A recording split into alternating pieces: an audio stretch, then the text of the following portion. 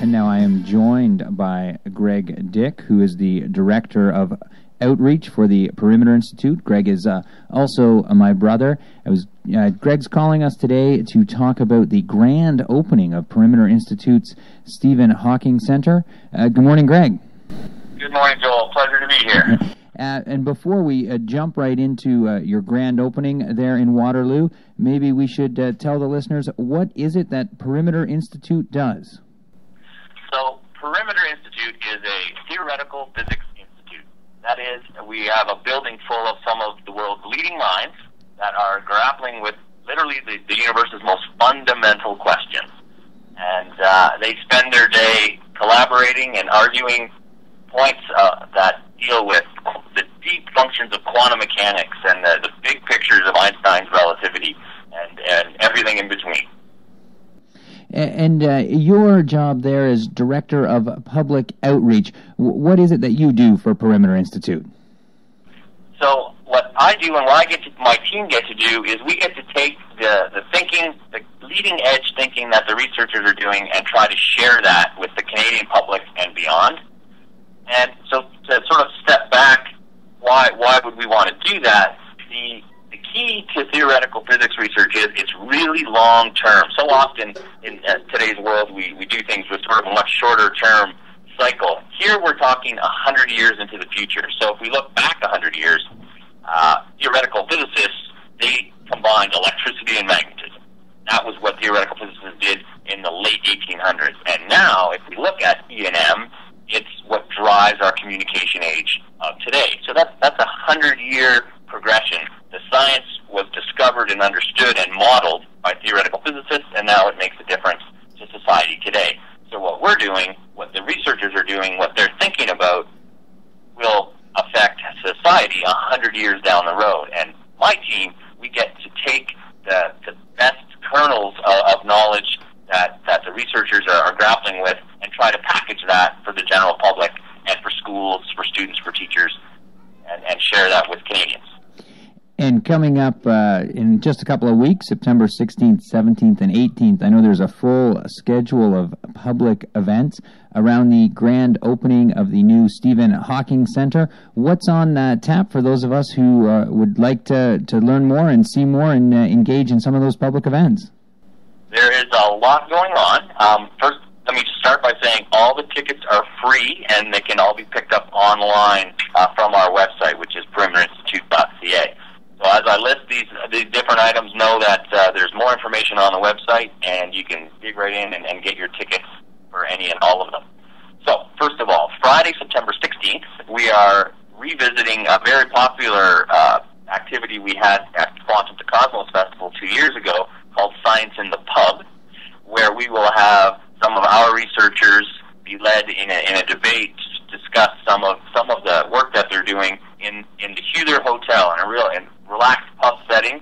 The audience will be able to engage in questions with the panel members and walk through the discussion of modern physics thinking. We've expanded that to not only Science in the Pub, but we're also going to have Science in the Club, where in the Starlight Lounge there'll be another high-energy physics debate at the Starlight Lounge in downtown Waterloo. Well, that's Friday night.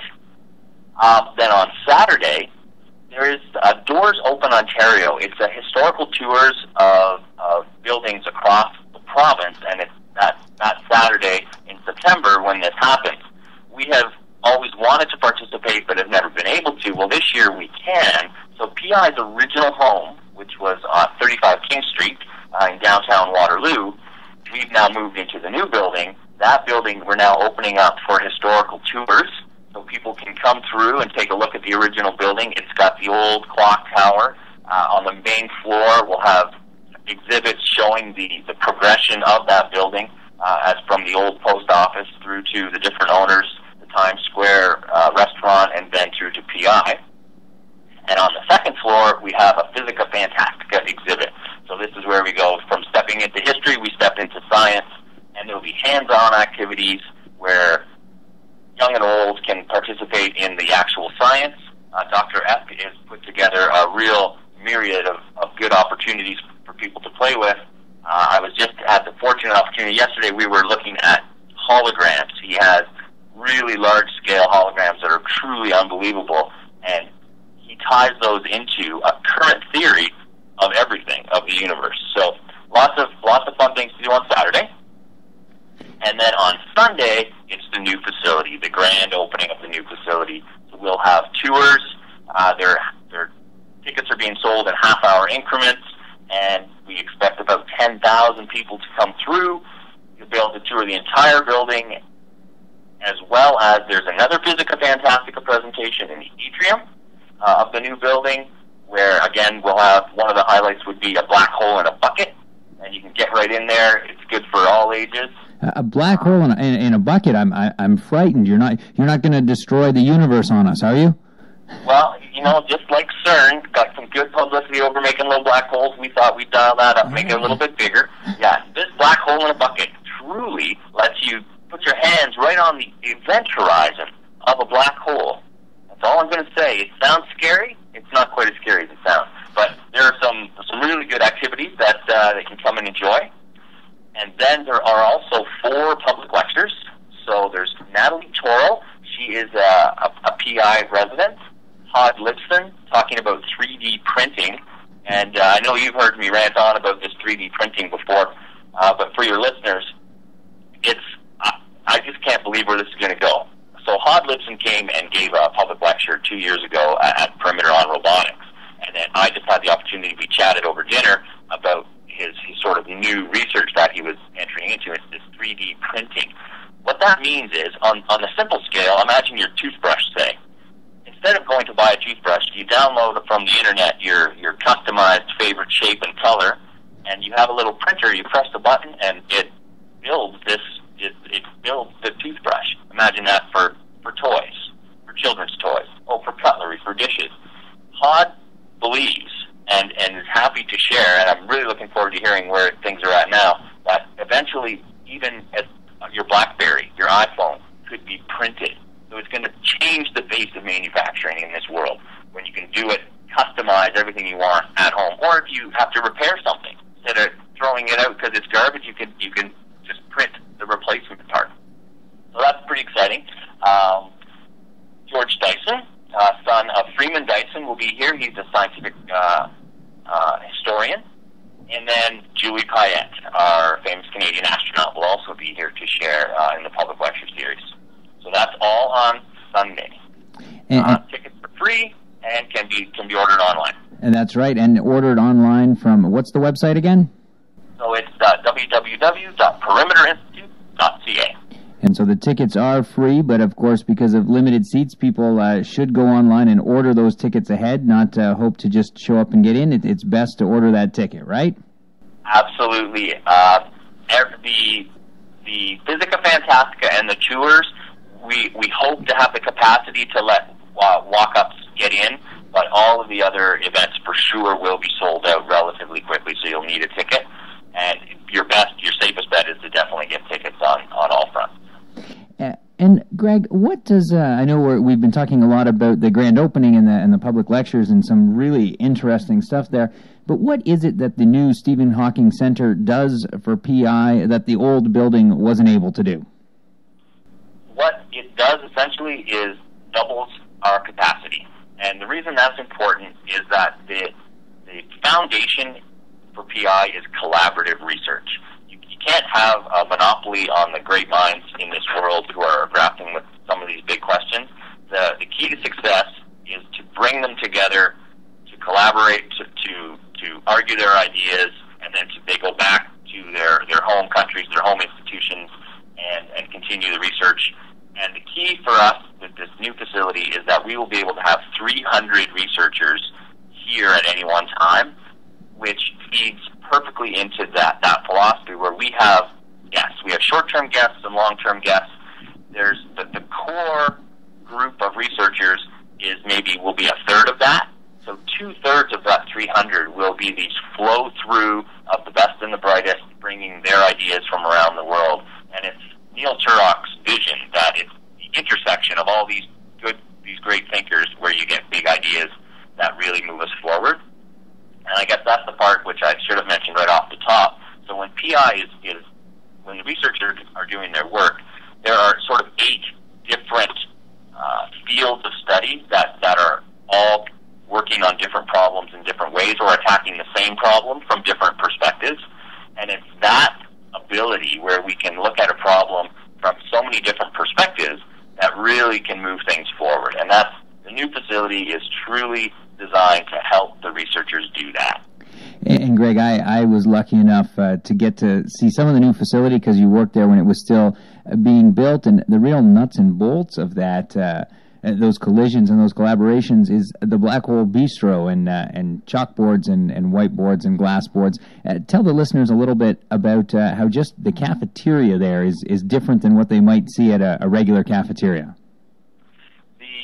The blackboards are absolutely everywhere. In the old Black Hole Bistro that you're mentioning, Joel, we literally had a wall of blackboards where science happened just spur of the moment all the time. You wouldn't walk in there and see that board empty. It's just sort of the culture of the place, and it shows how dynamic science is too. I think you're scribbling on the board, you're thinking out loud, and it can be erased, it can be moved. Everybody always asks, "Ooh, if I erase that, will that change something?" And the quick answer is no, because it's so dynamic. They're always thinking and talking and drawing, and they could reproduce it in a different way the next second. The Black Hole Bistro is now expanded, and it's 2 stories high, and it's been placed right at the front of the building. And our director, Neil Turok, says the ideal day for a researcher should be that they don't get past the bistro. They come in those front doors, and they see their colleagues, and they get into a heated debate, and the next thing they know, it's 8 o'clock at night, and it's time to go home.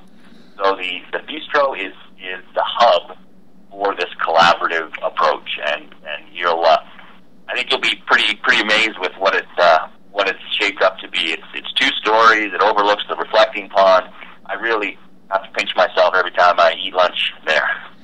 And I think that is it's such an amazing piece of work, and like you say, because it makes real when we talk about collaborative science, and people might think of, maybe they've been in a university class that was a little dry, or maybe they've been to a public lecture, but there wasn't really a chance for stimulating questions. But what you guys are trying to do at Perimeter is really put researchers in proximity with each other, an idea not unlike the Mars Institute here in Toronto, but put them right in proximity with each other and just let science happen. Let these people coming with diverse opinions and diverse ideas and the problems from different directions and watch them work. And that it must be an exciting and a fun place to get your morning coffee and to see these conversations going on all over the place. Oh, that's so true. And this, again, is a story that Joel's heard many times, but to give your listeners a sense of what the science really is like. When I first started here, I was helping build a resource on quantum mechanics for high school teachers. And I asked at lunch in the bistro at my table what I thought was a simple question. I just needed some clarification, and I'd get it from the best and the brightest. I said, "So what exactly is a particle?" Pretty basic question, I thought. Well, 2 weeks later, the Quantum Foundations group held a 4-hour seminar where they debated heatedly what a particle actually is. So I sat in on the 4 hours. I can tell you I understood less than a fraction of a percent of what was going on, but what I took away was this unbelievable feeling of you're so inspired by how much how much more there's to know, and how we can just dig in and we argue those science points, and we have to share that with our students and have to share that with our teachers and the general public. Science isn't that series of facts. It's not memorizing the periodic table. It is alive, it's dynamic, it's real, and it's growing, and there's so much left to do. We all love a mystery, and science offers the best mysteries there are, and that's what PI is all about.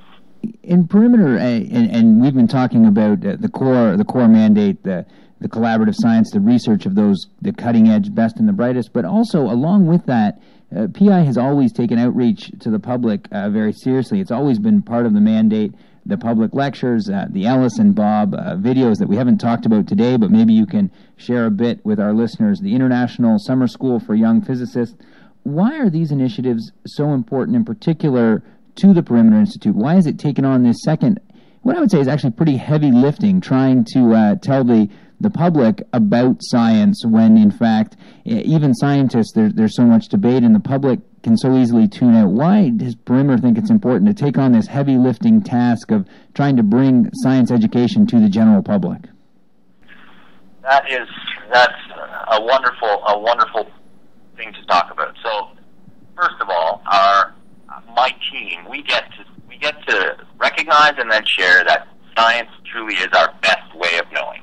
It tackles those big mysteries of our universe that will eventually lead to the technological innovations that drive society, and how best to integrate that thinking into the fabric of our society than to know exactly on the cutting edge what those mysteries are and then share that with society. So yeah, why is that important to PI? Well, from the science perspective, from the research side, you know what, we need to inspire the best and the brightest to take up the challenge in the face of all the options that they have that exist for top students, so that some of those good thinkers will take the challenge and carry the science forward. But that's a small slice, and that is certainly important, and it's part of what our thinking is, and that actually ties to what the camp you mentioned for young physicists, where we have 40 students from around the world spend 2 weeks here in the summer, and they're high school students, and they get supercharged with some really complex physics, and they go away and hopefully are inspired to continue with that. But on a much broader scale, it's sharing that science is our best way of knowing. It's capturing the interest of Canadians, not that they're going to become scientists, not that they're even going to go into science, but just that they respect and understand that the process of science is a crucial piece to our society. I want to know that there are lawyers and anestheticians and taxi drivers that when they are thinking about science, they have a respect for how our scientific knowledge is generated and how it can help us. I think that'll feed our modern workforce. That will make for healthy life decisions when you're choosing even what to eat. If you understand some of the science behind it, you're going to make some better decisions. And that's the key part. So it's that scientific literacy that's the heavy lifting that you mentioned, and that's what we really are tackling head on, and feel privileged to be in a position to be able to do that. And I want to come back more generally to that scientific literacy part, but lest the listeners think this is all hard work and all heavy stuff that like taking your vitamins in the morning, where we're telling you should visit the website and learn something because it's good for you. I'd love you to tell the listeners about Alice and Bob, because if you read a morning cartoon, I actually think Alice and Bob, they're good for a laugh, they're good for a smile, but they're also going to teach you something, and certainly they're a lot of fun, but at the same time tackling that scientific literacy question. Who are Alice and Bob? So, Alice and Bob Alice is the younger sister, and Bob the older brother. These are just young children. It's an animated series, and Alice and Bob together discover the 9 biggest questions that people have asked about our universe. So one of the Alice and Bob animated cartoons is about why is it dark at night. In 60 seconds, Alice starts off, she asks the question, why is it dark at night? Bob, like older brothers do, gives the quick response that turns out to be incorrect, but Alice doesn't point out that he's incorrect. She just continues to question, and they talk through the ideas. 60 seconds later, of these 2 characters chatting back and forth, and you have discovered a fundamental property of our universe. And all 9 of them are designed exactly that way. They are 90 seconds long, and in the end, you're left with this kernel of knowledge and a big vector, a big arrow pointing you in a new direction of thinking, and you can grab it and run with it. And it's designed to do just that, to teach that core kernel and then inspire kids, adults, whoever, to look a little deeper. And you're absolutely right. It's creating those resources and similar resources. That's what we get to do, and it is a ton of fun. There's no question. To return back to that bigger question, though, we are a democracy, and ultimately that means that All of us have some responsibility when it comes to public policy, not to be experts, but to put those people in place who are going to make the big policy decisions. And generally speaking, we have a really poor level of scientific literacy in the general public. I think I count myself in that group. There's certainly always more knowledge you could have.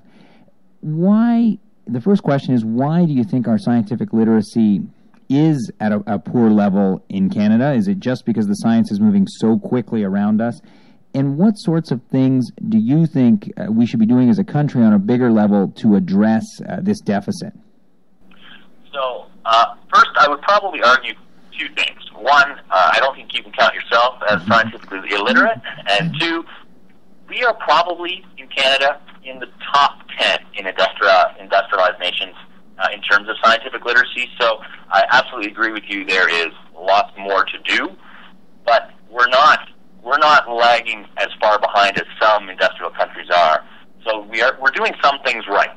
So the question is, how can we continue to do those things right and to do more and to keep up with that fast-paced change that science is offering us? So I would say there's probably three key ways. At least there's three key ways that we try to address. Number one, in terms of policy, is curriculum. Curriculum in schools is mandated to the provinces across the country. And if you look at the science curriculum across the provinces, some provinces don't have any modern physics at all in their curricula. So why is that a problem? To me, that's a big problem, because what modern physics thinking allows people to do is to really see that science is a process. I think this happened. So the LHC, some preliminary data was put out that now supersymmetry is likely to be debunked. Well, that's really early, and I wouldn't stand on any ground one way or the other on that. But I have received on my Facebook page this tirade from a former student telling me that why would we teach supersymmetry as fact when now in fact it's wrong? And to me, that showed me that I didn't get through to that kid the true process of science. Science is never about fact. It is all about that process. It's about recognizing we build models that describes the world to the best of our ability based on the data we have. And those models will change, need to change. If they didn't, it's not worth studying anymore. Then we just look it up on Google and go on to other things. We're not going to advance. So modern physics offers a really clean, easy way for students to see that model building process. I think in many ways much easier than some of the other sciences do. And it helps them step away from that fact-based thinking and more into a process of increments, so that when new discoveries are made, those students can truly celebrate that and say, oh good, we're making an advance, not the response that I got on my Facebook page where this person was disappointed with the fact that he thought he knew something and now it's proven to be wrong. So that's the first thing, curriculum. We need to continue to lobby the provincial ministries to ensure that the curriculum has a proper focus on science. And to stop at without modern physics means you're stopping at 1898. That's unacceptable. So there's one. In Ontario, however, we do have modern physics, but to be fair, in this latest iteration, it was originally taken out, and it was lobbying through the Perimeter Institute and other institutions in Ontario that helped get it back on the plate, thank goodness. The second, also related to schools and teaching, is PD. Educators have very little time allocated to pedagogical or subject-based professional development. Professional development often goes into the administration of the tasks at hand, the report cards and the meetings that have to happen. If we recognize as a public and we get people in policy positions that understand the need to keep your teachers current and to keep them current thinking about the best ways to teach and the advances of the subject, we're going to be better served. They're going to better serve our youth. And that's good companies recognize that. There's training cycles built into all of your top companies across this country. So we need to follow that model and implement that in the school system and provide teachers with the opportunity to get out and to do that. And then the second, I think, which goes right to your point, getting the right people in the right positions. Funding. You need funding support at all levels of government. Recognize the value of science centers. Recognize the value of local museums. Recognize the value of festivals and all of those science fairs. All of those pieces takes people in place to run them, and it takes funds to access to make them successful.